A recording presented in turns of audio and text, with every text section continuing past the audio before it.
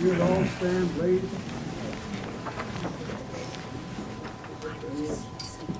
Dear Lord, we have so much to be thankful for. We're thankful for the great evening we're going to have tonight. We're thankful for the organization that's been sort of in trouble, and you looked upon it as a favor to the people in Goshen County to continue it. We thank you very much for that. The weather has been cold. It is winter time. We hope that you're looking to give us warm, moist spring. In God's name, amen.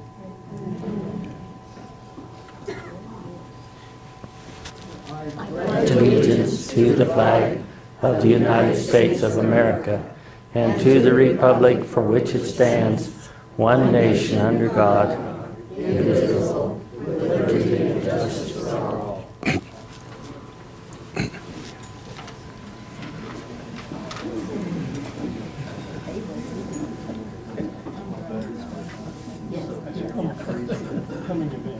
And before I get started, I want to thank Iva Gamble for providing the refreshments for us tonight. Bless her heart, she really gave her all, and it's an upgrade from the cookies I would have brought from the store. So be thankful for Iva.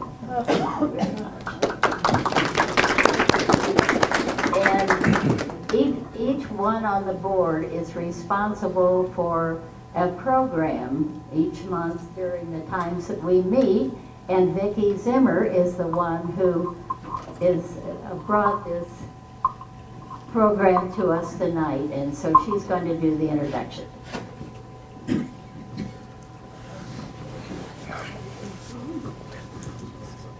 Hugh Hageman is going to be our speaker tonight, but I learned that there are going to be others who are speaking too. So he's expanded his repertoire by inviting some others, which is great. I think that's wonderful.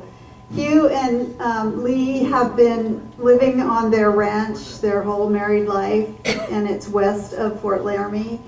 And I've known the Hageman family through Marion and her husband, through my dad, who was in the legislature with him. So we've known the Hagemans for a long, long time, and they are a great asset to Goshen County. A lot of things that you don't know about them, they do behind the scenes. And I am glad to be able to call them friends. So today, Hugh's going to talk about their ranch and some of the pioneers that were instrumental in getting the ranches together in the early days, and kind of how our county has developed through those early people that were here. So without further ado, Hugh and company.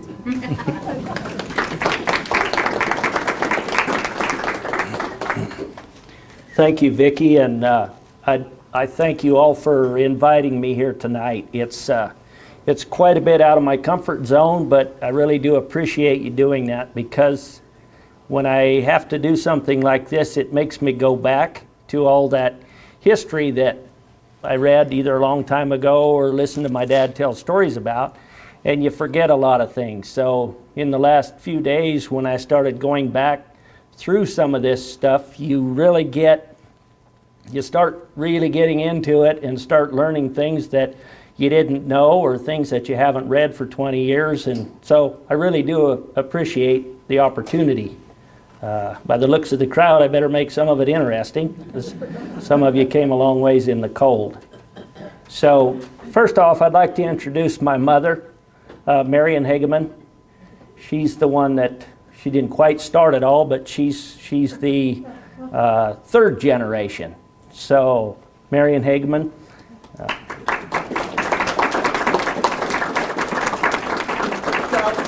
Julie asked me if I wanted to say something, and at first I said, oh no. And then I said, well, yes, I do want to say something. Did you know that Wyoming was one of the first states in the United States to have irrigation districts? Oh. Okay, go ahead and talk. Okay. And you don't have to do it now, but go ahead. Okay. Well, anyway, I was up in Warland one day with Harriet. She was traveling around the state, and she's on the Warland Irrigation District Board, and they had a private meeting. So they said, you can sit in this room until we're done. And if you take any books off of the shelves, you'd leave them on the table. Don't try to put them away. And that whole room was full of record books. So I picked out a couple, and I sat there, and it was the best 3 hours I've ever had. One of the best few hours I ever had. That story was the most interesting thing. Those are the two oldest irrigation districts in this state. Buffalo Bill and, what's the one? Warland.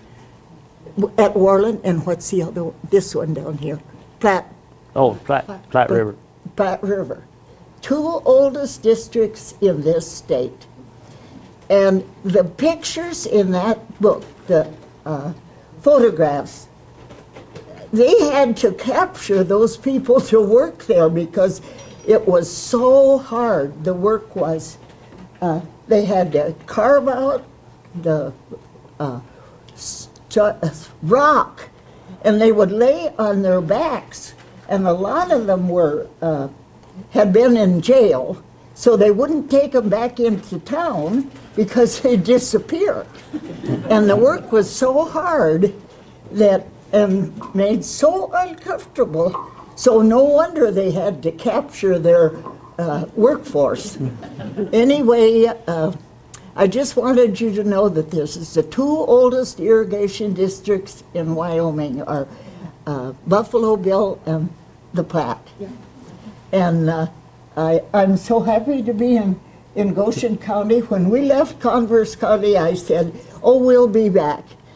And we never went back to the county. We've lived here ever since our family was raised here.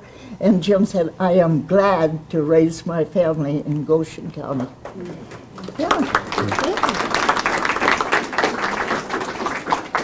Now my sister Julia Newman here, son Lane, my wife Lee, another son Brett, and we have Charlie here, and Charlie is the 6th generation of our family to be in Wyoming.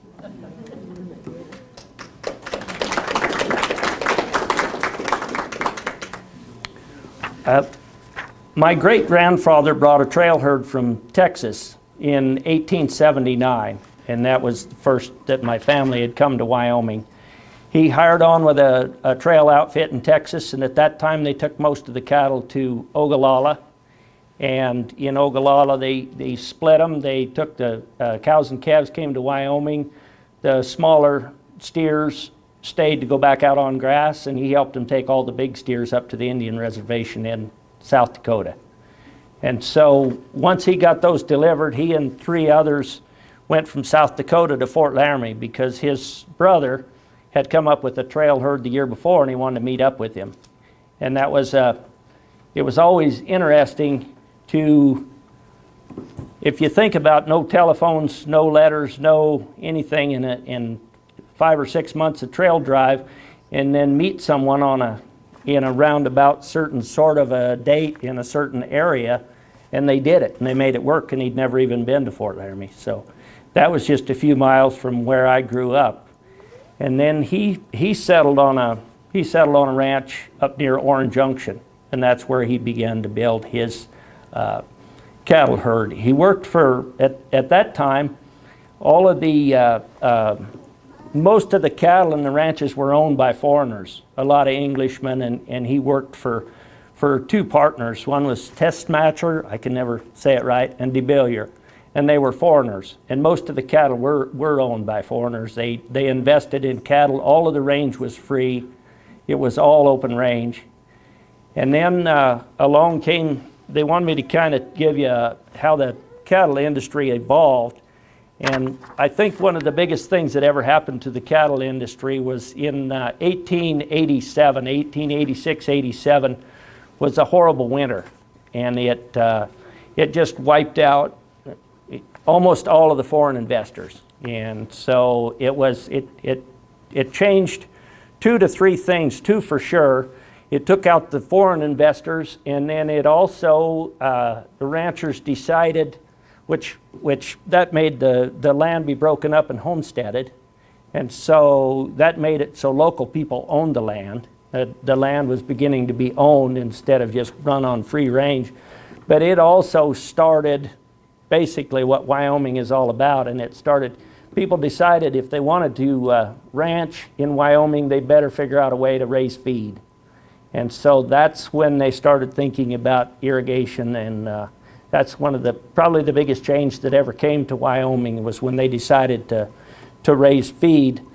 My dad, he did a lot of writing, and I was going through his writings, and there was one writing that he put together that I always thought was one of the most interesting, and it always really gets people to thinking, because to really understand Wyoming and why Wyoming was settled, I thought it gave, you know, one of the best pictures there is. And I wasn't going to read much tonight, but I don't know how to get to it without get the points out. I'll just,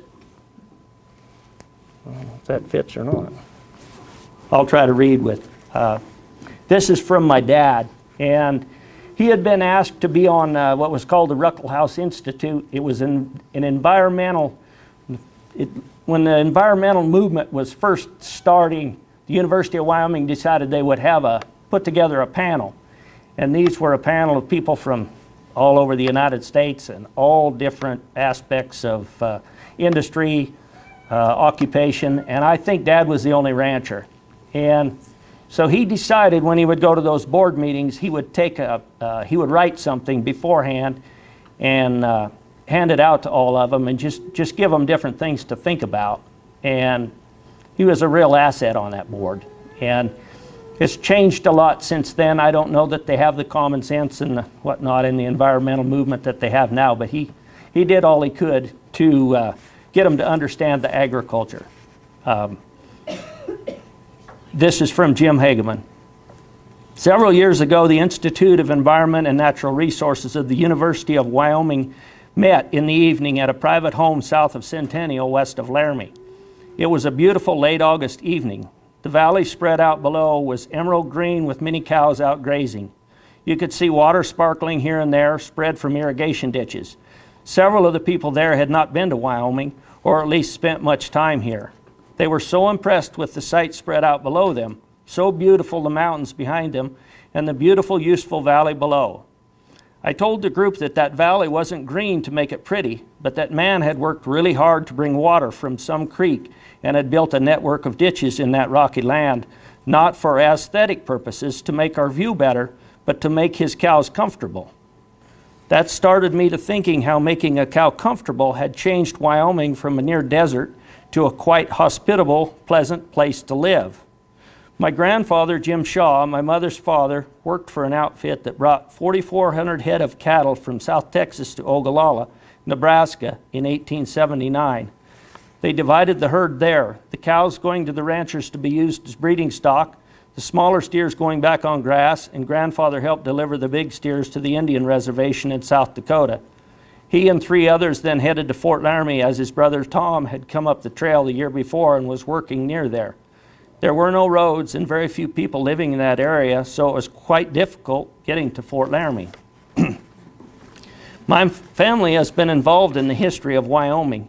Most of the cattle at that time were owned by large investors who ran their cattle on open range. The grass was free and the cattle were expected to thrive on what they could graze. Not much effort was made to supply them with water or supplemental feed. My grandfather was a roundup foreman for the Wyoming stock growers in 1884. They never had to gather the whole country as the cattle could only graze where they could get back to water every day. This really limited the area that needed to be gathered. For instance, most years there was no water from the Platte to the Niobrara River near Lusk. To the west, there was water on Rawhide, and to the east there was some on Sheep Creek, but there was a 30-mile strip where there was no water. Most years there was no water from the Platte at Douglas to the Cheyenne River, and not much water there, and on through Campbell County. Bill Eastman, who ran sheep and cattle north of Douglas, told me that in 1934, the only water in that country were trenches that they dug by hand in the Cheyenne River bed. They brought the bands of sheep in every third day and watered them. Imagine what this did to antelope. The tough winter of 1887 changed the attitude of the serious livestock people. It eliminated a lot of foreign owners. It shifted the ownership of livestock to smaller operators who lived here. These people recognized that they owed something to make their cattle more comfortable. They recognized that they must raise winter feed if the cows were to be comfortable enough to survive and show a profit. In order to raise feed, they would have to use snow runoff and rainwater to irrigate this arid land. They built irrigation systems to divert this water out to the lands and created meadows. This water, instead of being part of the floods on the way to the oceans, was being soaked into the ground. It then seeped back to the streams and kept them alive, and fisheries and wetlands were created. There was only one game fish, the cutthroat trout in Wyoming, when Grandfather came. There was almost no habitat for fish. The habitat for fish was created by man trying to make cattle comfortable, and it is still keeping water in our streams. That is why the legislature is so apprehensive about in-stream flow. You let water go down the creek and it is gone. Only storage keeps the creeks alive. Most of the water still rushed to the Gulf of Mexico or the Pacific Ocean, gone in a couple of months. Man saw a need to build dams on the rivers and irrigate larger tracts of land. Pathfinder Dam and large irrigation projects are a good example to store the water and create irrigation districts in Nebraska and Wyoming. They could raise feed to complement the cattle running on grass, and it did, except for sugar beets and dry beans. Most all of the crops did go for making cattle comfortable, and still does. Water that had been unusable that contributed to floods and erosion was still in Wyoming and Nebraska. Rivers like the Platte could grow trees. Floodplains were no longer blow sand, but now habitat for geese, ducks, and deer. Large recreation areas were created. Cheap, clean electricity was made available, and rivers were alive year-round instead of a muddy flood in May and June. Millions of trees found a home, and hundreds of acres of wetlands were created. No longer did streams originating in Wyoming contribute to floods on the Mississippi, and all because the government thought raising feed for livestock was important. So that basically, there's another page, but and I can get copies of this, but that's basically what started Wyoming was the need for the cow, and then it snowballed from there. And when they started irrigating, it changed all of the creeks, it changed the rivers, and it changed. So that was his point, was it was for the evolution of the cow.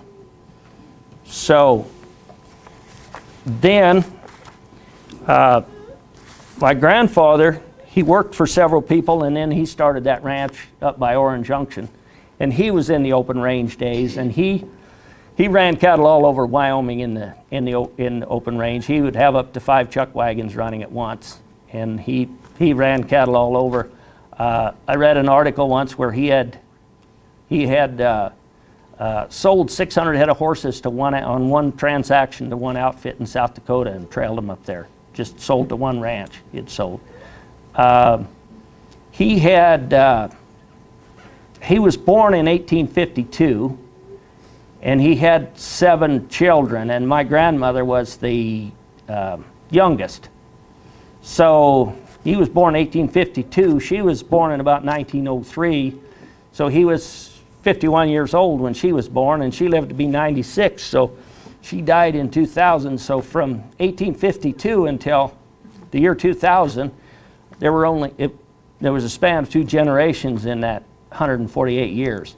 So that contributed an awful lot of history to my family, because my grandmother loved history, my dad loved history, and they told us stories from the time we were little kids. So, and she had it firsthand because she knew her dad.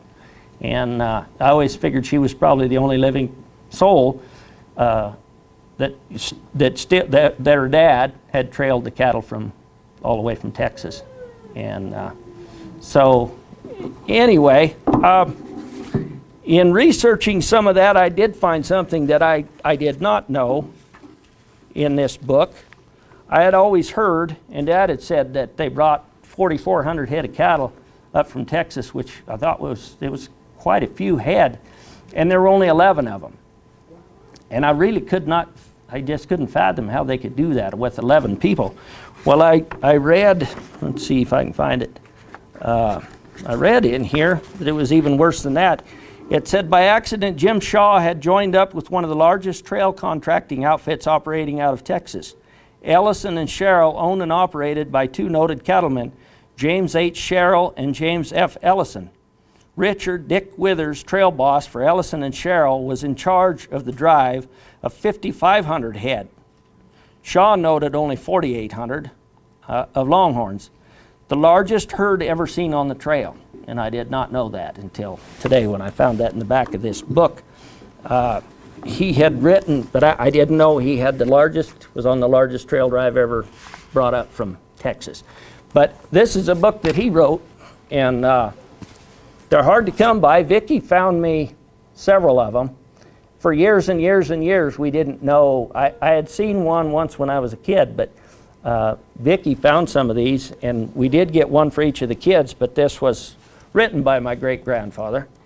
And the sad part, I guess, was it's up through till he's about 30 years old. And then he wrote down all of his memoirs. I think he lived till he was 91, 92. And he had from when he was 30 years old all in manuscripts to be published in another book. And the publishing place burned it all up. So it was never found. But anyway, this is him, and he was, lived till he was 92. He had gotten, when he was around 60 years old, like I say, he'd run chuck wagons all over Wyoming, and at Wyoming, I think that would have been around 1906, 1907, Wyoming got into a really severe drought where there was just nothing left. And he shipped 5,000 cows down into Nebraska to winter because there was no feeding left in Wyoming. Down in Nebraska, the cows got to have big bellies. And coming from this short grass country where they'd never eaten hay, these small-bellied cows from short grass country could not eat enough of that slough grass down in Nebraska to stay alive. They couldn't get enough nutrition. They couldn't. The cows in Nebraska are accustomed to it, and they can take on a big enough load to get the nutrition. He lost them all. They thought there might be 200 or 300 head left out of the whole deal, but it broke him when he was 60 years old, I think, or 61, and he lost everything. But his wife would never let him mortgage the house and 40 acres, and he lost everything but the house and 40 acres. Well, he died when he was 91. He had it all back. So he landed in a little bit of a tough spot up there. The railroad got him. Then Glendo Dam got him with eminent domain, and that moved. When Glendo Dam backs up, the homestead's still there. It's still in the family, not our family. My dad's first cousin got that ranch, and it's a really nice ranch, raised really nice cattle there, but they do get flooded when Glendo Reservoir gets high, and they're all under a floodplain there. It goes up and fills the basement of their house every so many years. But anyway, they are still there. Mom and Dad, I think, got married around 1956, and they leased a sheep ranch 50-some miles out north of Douglas in Converse County. And they were there 5 years. And I think they saw the wettest year on record and the driest year on record in those 5 years. 1961, they came to Goshen County, but Dad was telling me one time, a friend of his said, Jim, how long were you out there on that ranch? And Dad said, 5 years. He said, oh my gosh, you can't do anything in 5 years. And Dad said, when I went there, I didn't have a penny, and when I left there, I had 4 kids and 1,000 head of sheep. So he said, well, I guess you can do something in 5 years. We came to Goshen County in 1961.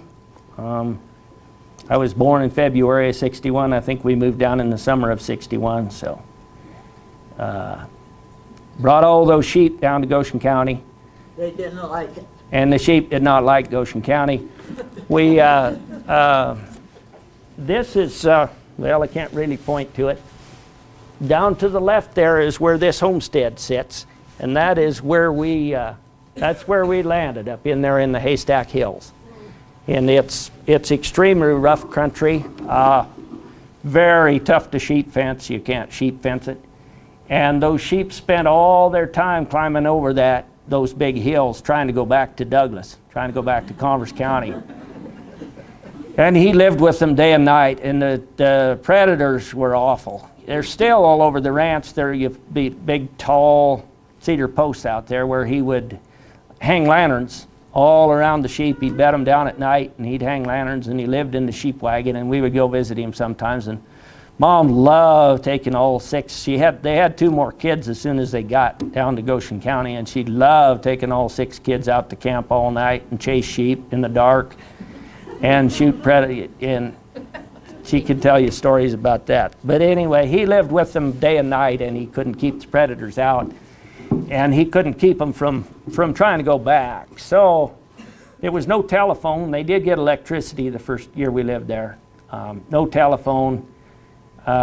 So the communication was unbelievable. I still don't know how they communicated the way they did, but those sheep would go over the hill and they'd head back north and west to Hartville and head up into that area up there, and Dad would get a letter from somebody, say, hey, I saw some of your sheep over here. And so he'd load his horse in the pickup, stock rack, and it was 7 miles of trail road down to the highway, down to Highway 26, then back through Guernsey and Hartville, and he'd go up in there, and he'd rope the sheep and tie them down, and then he'd drive his pickup to them, and he would load them. And if he had too many, then he'd have to go back and get his horse, and I don't know how he stood it's a long ways, long ways over there. But anyway, he did that, and afterwards he said, I don't think it was very profitable. He said, when I sold those sheep, I only got $12 a head for them. But he sold those sheep to a guy clear over in Sabile Canyon, and he agreed to trail them over there. And well, I mean, up until the day Dad was gone, they were telling stories about. That's when he got to know Bert Grieve. Some of you might know Bert Grieve. He was the guy that lived where we live now, and he and Bert and some of his kids, and we were all too little, but they trailed those sheep from up there in the hills. They trailed them into where we live now the first night, and then they just went from there and went across Whalen Dam, and they trailed them all the way over there. I don't remember how many days it took them, but they never had a plan and never knew anybody. They would just see where they wound up every day, and sometimes they'd come across an old krell and pen them for the night, and sometimes they wouldn't, and sometimes they did. And they came across a guy over there, somewhere way over in there, and the guy was extremely grumpy. And Dad asked if he could keep the sheep there overnight, and the guy was just almost so mad he couldn't hardly talk to him. Well, he finally agreed to let him keep his sheep there overnight, and must have been 20 years later or something, we'd leased some pasture up there south of Key Line, and met an old guy up there, and what had happened was that guy had come through with his sheep the year before, and when he camped overnight, it was 2 months later that he came back to get the sheep. So Dad figured out why he was so unhappy. But we could run through those pictures real quick, Jerry, and Let's see if I can get this going here. It is a right-handed projector, and I'm left-handed. Okay. Am I not hitting the right button? Okay, Mr. Tech person. How come that's not moving? Should be this button right here. Okay, I'll just get there, okay. I think we got her.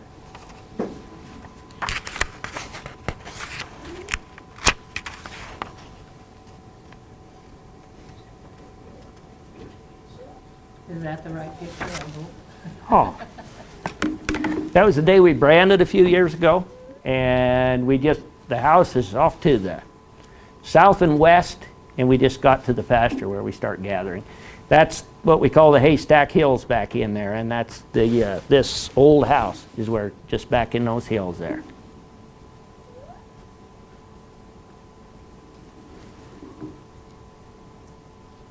That's up near those hills, just gathering cattle. My brother Jim and I. Same area.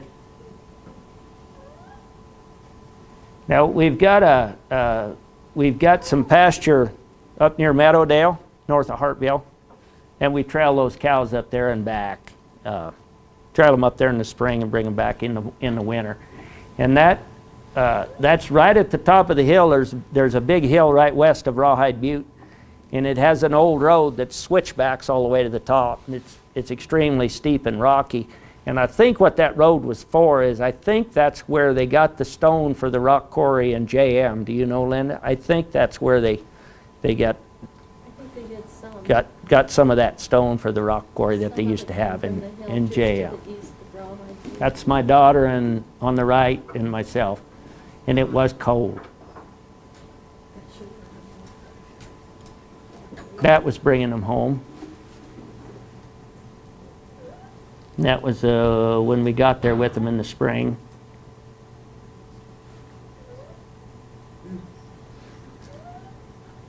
That's coming into what we call the Woodruff place. It used to be part of the O10 over there.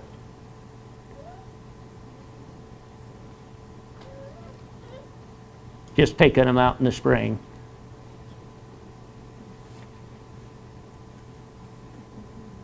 I don't know if you remember a few years ago, it looked like snow out there. All those sand lilies came.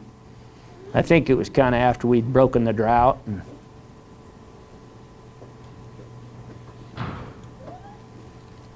gather in the fall.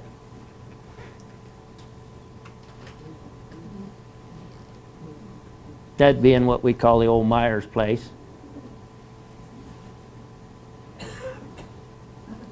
That was just a crew that we had when we trailed them up. Shipping.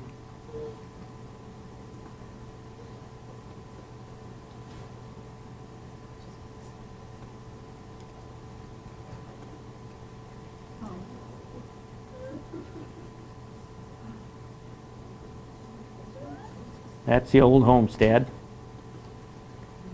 Right after Mom remodeled it.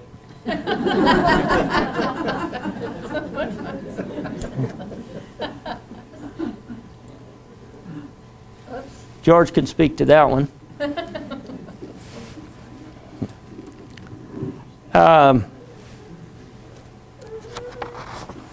Let's see. There was, when we moved there in 61, I don't know if Dad knew or not, or if you guys knew, but the area that we had moved into was just unbelievable history. I mean, everywhere you look and everything you go across, it's either teepee rings. The Cheyenne-Deadwood Stage Trail comes through the old fort and comes all the way across the place. The old Charlie Myers place.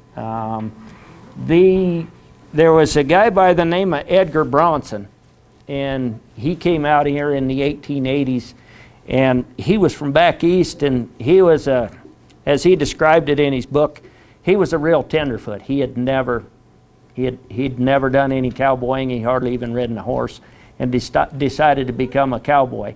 And he hired on with an outfit and worked for an outfit several years, and then started his own. His name was Charles Bronson. Has a really interesting book, Reminiscence of a Ranchman.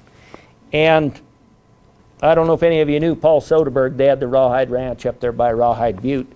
Anyway, he was telling me about this, but this, and George knew all about him, but he was the very first cattle wintered north of the Platte River in this country, was right here on this place. And it was this Edgar Bronson established a ranch right there. Mom always wondered if his dugout was part of this house. George thinks it was more up in McGinnis Gap, and with the research and whatnot that George has done, but which would be right west of here, up against the hills. But that was the very first cattle ever wintered north of the Platte River were wintered right on this place, and that was his ranch. Well, years later, Paul Soderbergh ran into a guy that I don't know what the connection was or what the connection that guy had to Edgar Bronson, but Paul bought the brand. When he had the brand, it was called the Three Crows, and they had a crow on the shoulder and then two crows on the rib. And then later in years, they dropped the crow on the shoulder, but the Soderberghs had that brand, the Two Crow, and that was Edgar Bronson's brand all those years when he started this ranch, and then he went over by Fort Robinson and started a ranch over there.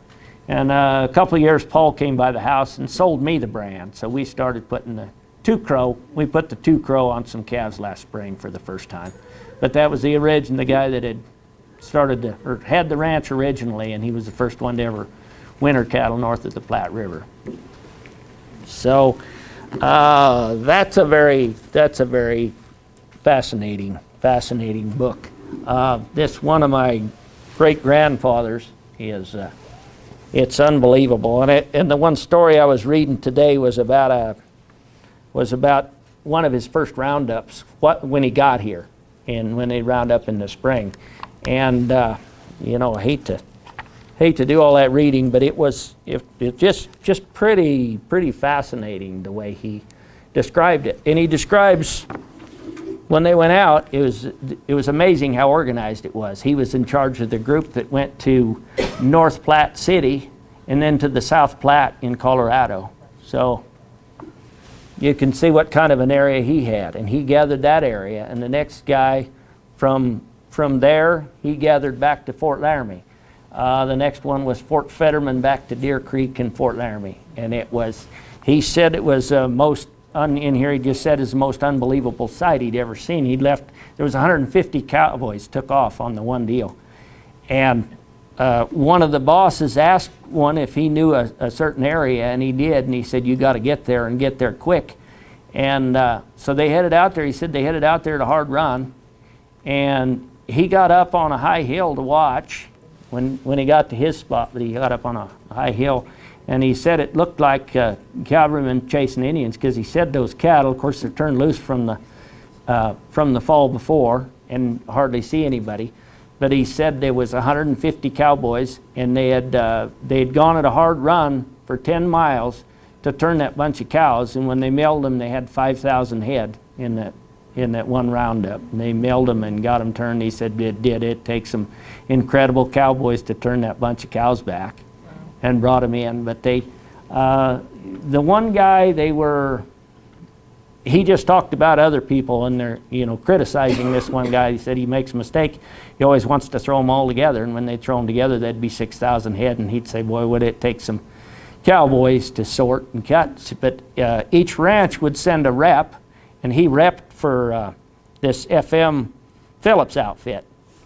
But they'd send a rep, and then that's when they gathered those cattle. They had to know whose brand went on those calves, and you had to be there and know every brand. And so they'd get them all branded square, but they'd get them in bunches of 4, 5, 6,000 head on some of that. But anyway, anytime anybody has any questions, why, feel free.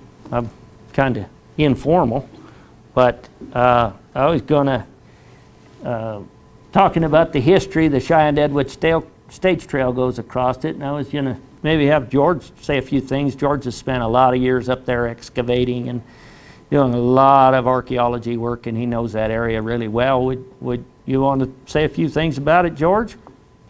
Only if you're finished, you. I could go on and on, but I think they're probably tired of me. Why don't you go ahead and say a few things? Go ahead, Ross. I've read a couple books about that.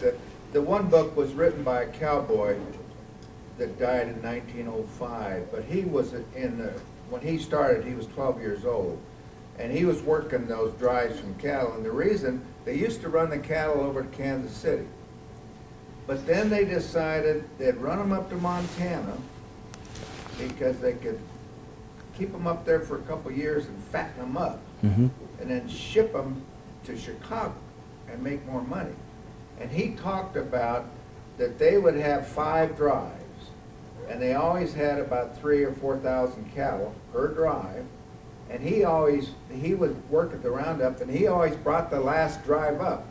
And he said the reason that they stopped driving the cattle from Texas to Montana was because the homesteaders, because their trail drive would maybe be 3 miles wide. Mm-hmm. And they'd come through town and people raised hell because they tore up their gardens and everything else. So then they put the railroad in. So then they started hauling the cattle from Texas to Montana in the railroad. And that's when he moved to Montana. And like you said, there were a number of English noblemen up there that had a lot of big ranches and things, and they were involved. In fact, there was one guy that started polo, and the cowboys that he trained on his polo farm beat some of the world's best polo players. They'd bring them up there and outright them. But anyway, it was very interesting, but that was one of the reasons why they started going to Montana, because they wanted to beat the market that they were getting in Kansas City. Mm-hmm. So they could ship them all the way to Chicago. And they had better grass in Montana. Well, when you talk about the evolution of the livestock industry, that 1887 winter got people to irrigating, and my great-grandfather started the Bridger Ditch Ferry. Bridger Ferry Ditch Company. They diverted the first water out of the Platte River and started putting it on meadows. So there was that one. I would say right up there when people talk to me about what has really improved the livestock industry, it would have to be sale barns and trucks. Because all the time, all the time he was young, even which wasn't that long ago, but through the 30s, 40s, and even part of the 50s, they had to take their cattle and load them on the railroad, and then they'd go 600 miles to Omaha. There was a place they could send them in South Dakota and Chicago, of course, and Omaha. But I think the shortest one was 600 miles, and you just seldom ever could. You'd have a few dry cows or whatever, and you'd have to, a lot of them would ride all the way. The train, if they shipped big herds of cattle, they'd ride the train back there, but it was quite a job to get anything sold. You had to trail to a railroad and put them on. So I would say the irrigation and the trucks and the sale barns, we're so lucky to have sale barns here close. Well, and you know, also, because of that drought in 89, 88 and 89, and the loss of all the cattle, that's when Butch Cassidy and the Sundance Kids started their gang, because they were working on cattle ranch, and there weren't any cattle because they lost them all, so they got laid off. And there was one guy in the group that had been a semi-gangster. And so he told me, he said, hey, listen, we could get some money if we just rob these trains. And that's how that gang started. It was because of that drought in 89. 89.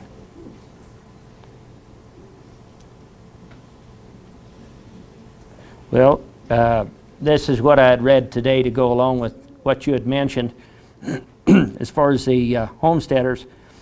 He says, we rounded up, and this is part of that roundup he was doing. He says, we rounded up Crow Creek to the old Camp Stool Ranch, then back to the head of Lone Tree Creek, Windy Hollow, and south to Jack Springs in Colorado. We made one roundup south and west of Jack Springs and got into the farming country. And the farmers came out on the fight, as they thought we were driving through and taking their cattle. About 20 of them came out when we had rounded up. They rode in and started cutting out their cattle. Most of them were in the fields at work when the alarm was sounded and did not take the trouble to remove the chain harnesses from their horses. It made the cattle wild to see the fellows chasing through the roundup, riding bareback and blind bridle and with the harness chains rattling. And it kept the cowboys busy to hold the cows in the country until the roundup foreman could cut some of them out. So.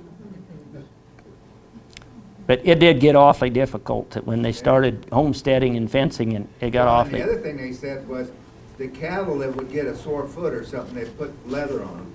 But then when they got on the Indian country and the Indians wanted to trade money to cross, they'd give them the sick cows because the sick cows were slowing them down. Yeah, yeah. They wanted to keep moving. Right, right. Yeah.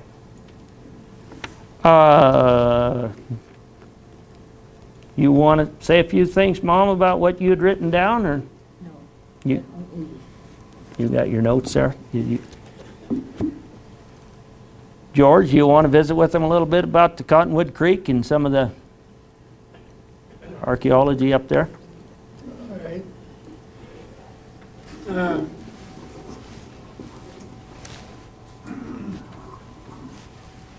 If you remember back to that first picture up there that was on the screen, that's somebody, you know, when I was state archaeologist, I had the privilege of being in some of the most isolated, desolate, and nooks and crannies all over the state of Wyoming. And in my opinion, that Hartville uplift, that country up there where the ranch is one of the most beautiful pieces of country in the state of Wyoming. I really do believe that. And over the years, I got to know the Hagemans pretty well, and we were running a youth program. And Jim and Marion gave us the privilege of just going up there every year and with this youth program and exploring the history and archaeology of that area up there. It's a fascinating area. People have lived up in that Hartville uplift for over 13,000 years. The first people on this American continent, right up there in that Hartville uplift. There's over 5 mammoth sites up in that area. And I think the reason it's worked so well for the Hagemans and other ranchers up there, and also for these prehistoric people, was that it's kind of a unique environment. You go off to the east and you're out on the open plains, and there are certain resources available out there that aren't available the other direction. And if you go farther west from there up into the mountains, there are certain resources up there that aren't available anywhere else. But you get in between, right in this kind of an ecozone right here, and you've got the two resources mixed together. So you have a higher concentration of resources that people need to survive and live on, concentrated in this one area. So it's a really attractive area for prehistoric people as well as historic people. And I'll just run through this real quick. This first picture, there's a place on the Hageman Ranch up there called the Myers Homestead. And right at the Myers Homestead, there's a spring, and there's this really good stratified Indian campsite right there next to the Myers Homestead. If you look in that picture, you can see right at the top there's a fire pit. You come part way down, there's another fire pit, and then there's down another level, another fire pit, and then there's a big fire pit right at the bottom. Clear back to 2,500 years of stratified campfires right there. And there's more down below, but we couldn't dig any deeper because we got into the water table there. And who knows how far back that goes. On downstream, there's another little site, and we have a date of 10,000 years out of that site on downstream, a place we call Hageman Narrows. Next slide. This is the Myers Homestead, Charlie Myers' place up there. Another real interesting place, there was a baby grand piano in that place at one time. It was a place where the school board used to meet and so on and so forth. And just a lot of history goes along with all these homesteads, and I won't go into all that. But look at that environment, look at that country back there, you know. Next slide. Another homestead, this is the Reed Homestead up there. I don't know if any of you knew Marie Potter. Marie died here at age 100, 5 or 6 years ago, and that was her family's homestead up there when she was just a little girl. Originally with a dugout, and her father moved down there from Lusk and made a dugout and put his family in that dugout, and he went back to Lusk and went to work, come back on weekends and put that log building together for him to stay in. Quite a place. It had a parlor in there where the kids weren't allowed to go and where the preacher would meet once in a while on Sunday. But I'm not going to go into a lot of that, but there's a lot of that kind of historic history up there too. You know, up Cottonwood Drive, there was actually a community up there one time back during the Depression years they called Cottonwood. And a lot of people moved up there. They were desperate. They didn't have anything, but it was a place where they could get firewood, they could get shelter. And so they just kind of moved on to the land. They didn't own it. They just moved on to it. And after the Depression, some of them left, some of them had to be forcibly moved off the property. But anyway, go on, next slide. Doc Brownrigg, 1900, a guy by doctor by the name of Brownrigg, a horse and buggy doctor, moved into that community up there. Next slide. And this was his home and hospital, located just north of, actually in just west of some of your property up there. Mm-hmm. So an old hand-hewed building. Next slide. A lot of caves up there. The area is just loaded with what we call tool stone, the kinds of material people need to make their stone tools out of. These people sometimes are camping in caves. There's several different caves up there. There's teepee rings. There's campsites. It's just loaded with prehistoric stuff as well as historic sites. Next slide. There's a teepee ring on Case Beer Hill up there. Hundreds and hundreds of teepee rings up in that area. Next slide. Burials. We find a few burials. This is a grave in right on County line. County Line Draw. Next slide. And that was a young, about a 17-year-old girl that had been murdered. She had 2 projectile points in her, and it dated about 1,700 years ago. Kind of an interesting grave. Next slide. This is a place that I don't think Hugh has seen yet. And Jim, I was told Jim about it. I was always going to take him up there. It's tucked way back, nestled into a draw up there in the hills, in the haystacks. And there's a spring down below it. And it's hard to see in this picture, but you can see how those rocks are walled up right there. And they make a circle and up against that big flat rock back there. And it's probably a thing that we think was probably a Vision Quest lodge. It fits all the criteria of what we would call a Vision Quest lodge. Mm-hmm. And someday we need to go up there and do a little more poking around, see what else we can learn about it. Next slide. The government farm, the military. You know, the trail up Cottonwood Draw was, it's an old trail. The Indians, of course, used it for years and years. It was a major trail from Fort Laramie to the country north. One of the reasons people use that trail is there's lots of water. Grazing for your animals when you're going up through that trail. The military used it when they went north, and they had a place up there they called the government farm, where it's kind of a sub-irrigated area where they made hay for the horses down at the fort, and they tried to raise a garden up there and vegetables for the fort too. They had to abandon it in 1878 when Red Cloud ran them clear out of the country, and they had to stay down south of the Platte, so the military had to desert it at that time. Next slide. Those caves, there's rock art up there. There's one little cave up there where the Indians were quarrying tool stone back into this bank to get their material for their stone tools, and you crawl back in there on your back and look up, and there's this handprint done in red ochre on the roof of that cave. Next slide. And another one up there, north of Guernsey. That picture, there's a grizzly bear in the center of that picture. We originally thought it was a buffalo, but if you look at the feet real close, there's claws on it, and a stick figure on each end, and looks like they're killing that grizzly bear. Boy, there's a lot of that kind of archaeology up there as well. Next slide. And Spanish diggings, one of the major toolstone quarries in world-renowned, one of the largest toolstone quarries on the American continent.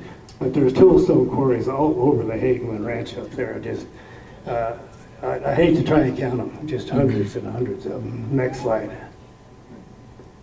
One buffalo kill site that we know of, an area up there. This is a little closer to JM. It's an old buffalo kill site, dates back to about 8,000 years ago. It was the form of the old, rare, extinct kind of bison. Next slide. And that's all I have, Hugh. What I wanted to do was just, show you just how rich that area is up there in history and prehistory. And it's such a beautiful area too. And I do thank the Hagemans for all the years that we were allowed to go up there with our youth program and explore the history and archaeology in that area. Yeah, we appreciate it. You and George both, you talk about that Cheyenne Deadwood stage, and I'm reading a source that says it went through the Eureka Canyon, you know where Hartville is? No, it didn't. Well, this book says it does. It's Bob McCarroll's Sunrise book. Yeah, you can. McCann. There's lots of fallacious stories about where that trail went. Yeah, it's people so will find far an old west. building or something and say this must be where. Yeah, that's too far west. Yeah, that's what I Yeah. always thought, but, Yeah, okay, good, I'm glad to know that. but there's lots of stories like that, that people, there's this old foundation building, this must have been a stage stop or something, you know. But, and most of them aren't. Mhm. But there is a good one up there too, called the 10-mile one, just 10 miles north of Fort Laramie. And there's some good story in that book, where Bronson went over one night, 40 below, and he could hear that stage coming, and got on that stage and rode it on north to go up and recover some of his cattle that had been rustled out of his cattle herd. Mhm. So just lots of that kind of history, but you know, we could talk 2 weeks about that kind of stuff, so that's not what this program's about. There was a story, there was so many stories told about old Charlie Myers. He showed you the Myers homestead, and with the grand piano in there and whatnot. And Charlie was a old time, he's a pretty tough guy. He was pretty small, but he was pretty tough. And he'd gotten wind that the school board was gonna run buses, gonna bus the kids. And he figured he was the biggest landowner around, so it'd make his property taxes go up too much. So he'd find out when the school board meeting was, and he would show up with his pistol and he would break up the meeting so they couldn't vote. And this happened 2 or 3 times, and so they decided they better get the sheriff to come to the school board meeting, and the sheriff went to the school board meeting, and he wasn't allowed to break it up. But they voted for it, and they did hire him as a bus driver. So.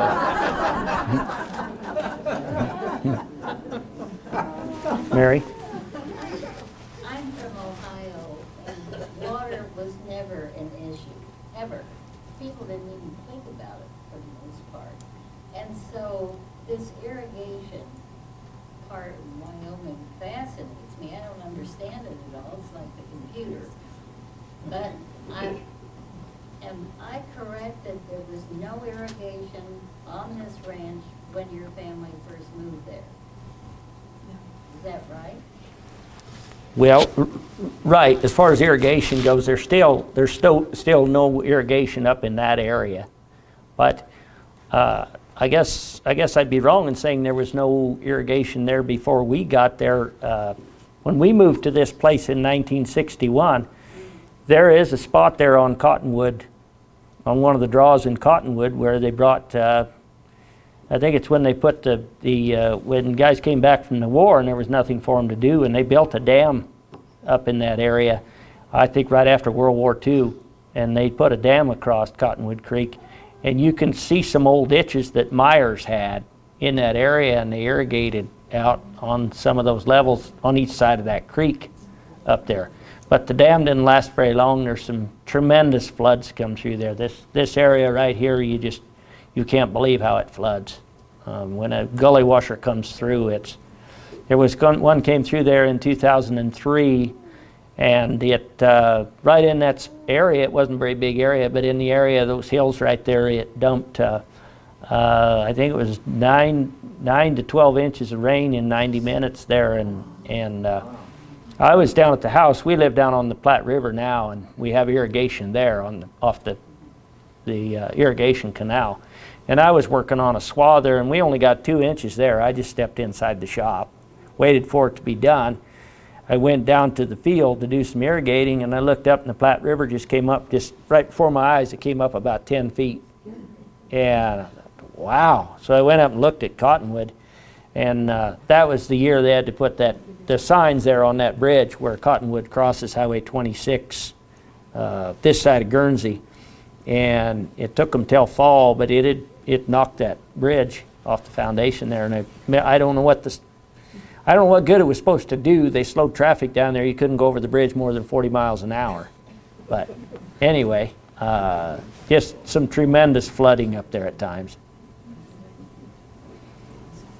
So when the cattle are out on the range, where are they getting their water? Are you taking it?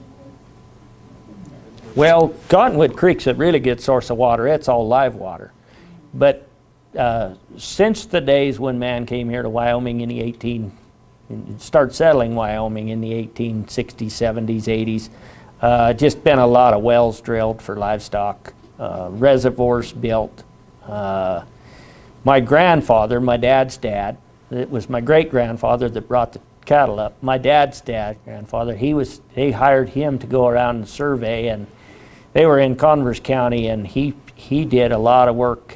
They put reservoirs in that country. They put reservoirs and caught rainwater.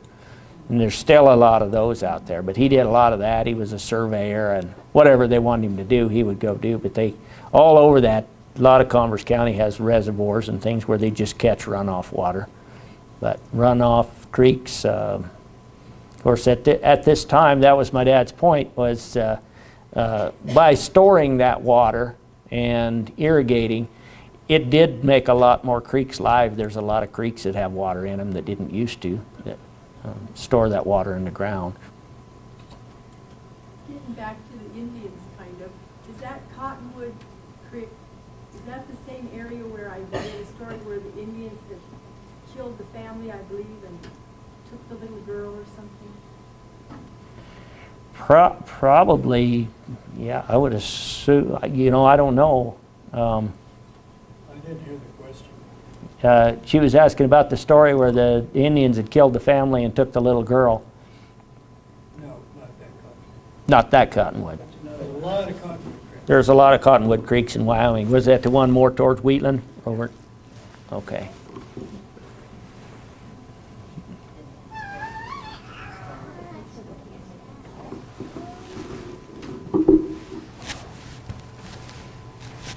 This is right below the old Myers homestead, and that's a canyon that just, where the water just cuts right straight through it. We were right down the creek from here. The Myers homestead sits right back here, and this homestead sits just down the creek from this. But I never have seen it. I always wanted to be there. It's just haphazard if you're there. You don't really want to be there, but I would like to see when a flash flood goes through there. Because I think Dad saw it one time, was all. But it crashes through there because it narrows down here, and these walls are hundreds, some of these walls are several hundred feet high in this canyon. And so, and it, you know, it has some German brown trout. These are nice deep pools in there. It's really a good creek. It runs, it hardly ever varies. It'll run a little further down sometimes in a wet year, but all this area, the creek never varies. It never is higher, it never is lower. It doesn't matter if it's dry or wet or whatever. It's a constant flow. So, it was a really good place to grow up for kids. It was pretty hard on Mom because the creek ran right by the house. And she couldn't keep the kids out of the creek. It was kind of a dangerous place, but the 6 of us that were left were pretty smart. But yeah, it was a really good place to grow up. You know, the rocks and the hills and the trees, and there was never any boredom. We were never outside of the creek. We were I got into trouble one time. I left home with my younger sister Harriet. We didn't have a road that got all the way to the house. From the east, you had to park your vehicle and walk over one of these hills. And I came home with my dad one night in the truck because he spent a lot of time over on the 010. That would have been his uncle. It was on the 010 over near Linda Nichols. And we came in one night, and I told him not to leave me the next day, and he did. So when I got up, he was gone. So I grabbed Harriet, and we headed over the hill, and we got over there, and he was gone. But we decided there was a lot still to do, and never thought about what time it was or anything. And kind of later in the day, we decided we better maybe get back home. And we headed back over, and we ran into my older brother. He was on a horse looking for us. And he told us how much trouble we were in. And so Mom couldn't get on a horse because she was pregnant with my youngest brother. But we figured it up, and I was 3 and Harriet was 1.5. And we had spent the whole day out there, and she was pretty upset with us. So.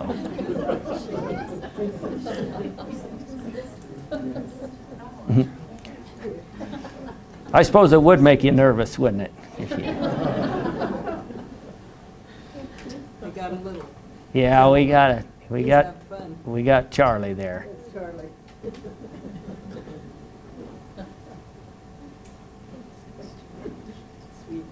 Any more questions, or we do have some I did bring a couple photo albums here with some pictures of the ranch and whatnot. Feel free to look at those, or if there's any questions. Or Whatever happened to the Soderbergs? Paul's the only one that's left, and they'd sold the ranch, and he lives, I think, 5 or 6, 7 miles north of Lusk. Oh, he does? Yep. Oh. Yep. I often wondered about him because I Yeah. lost contact Yeah. with them, but Yeah. well, when you said Paul, then Yeah. the light came on. Yeah. They were Yeah. quite a bunch of guys. They were. Yep. He told me a while back, his oldest sister, I think his oldest sister was born in Sweden in 1906, and he was born in 1932. So there's quite a span where they, I can't remember, I think there was 8 or 10 of them. Yeah, there But, was, I think you're right. Yeah, Either 8 or 10 of those guys. yeah, Yeah. yeah. My great-grandfather's family, there were 12 of them. Yeah. And then he had 7 kids. And the one just older than my grandmother died, drowned in the river, crossing the river on his horse there by the ranch at Orange Junction. And, Did you have snakes out there? Oh, yeah. yeah, yeah. There's a few rattlesnakes. We used to. That was one of the pastimes we had, were the rattlesnakes in that area. We had one crawl under this old house one time, and Mom and Dad always had extra kids there. We always had neighbors or something, and Mom was there by herself with 6 or 7 kids, and we'd had a rattlesnake crawl under the porch, and we couldn't get to him, and we tried all day and couldn't get him out. And anyway, Dad came home that night, and he just got a garden hose and kind of squirted him in there, and he squirted him a little bit, and that snake crawled out in front of him and just laid there, didn't even look up. Said that snake was so worn out from our harassment all day that he had no fight left in him whatsoever.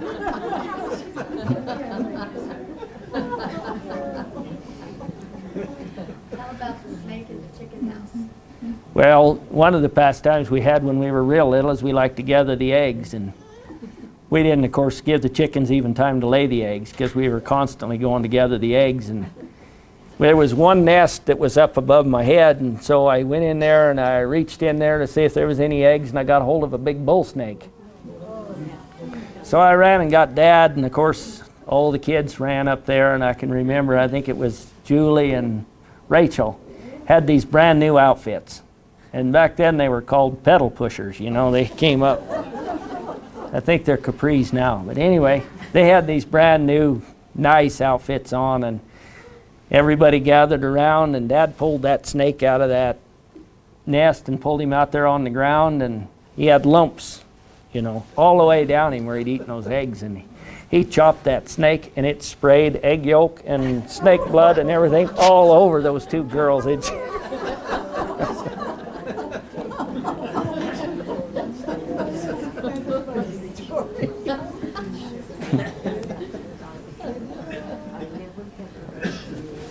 you have any trouble with predators on them cattle drives and so forth, and living back in, that far back in?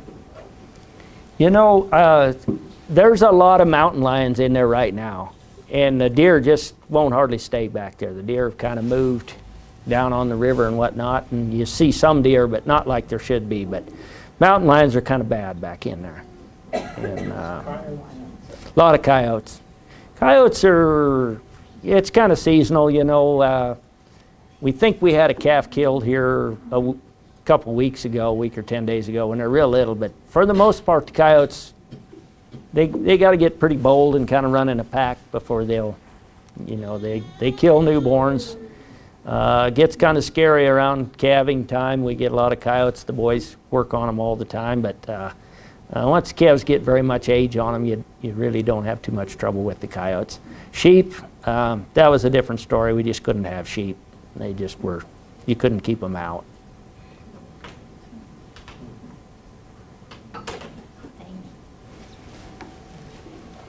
I don't know if this is still working or not.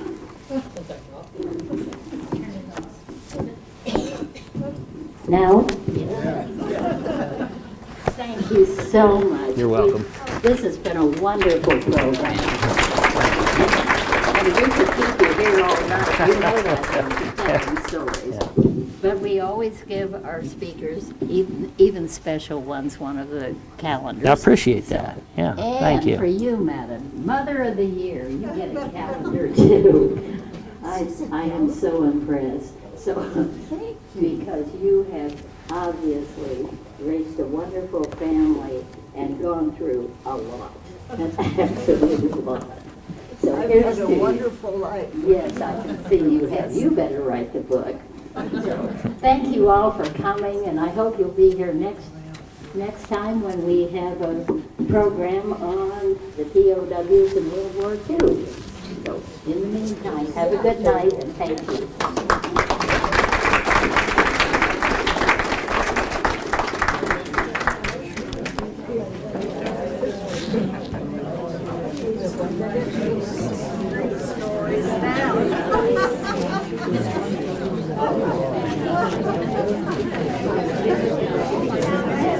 Charlie.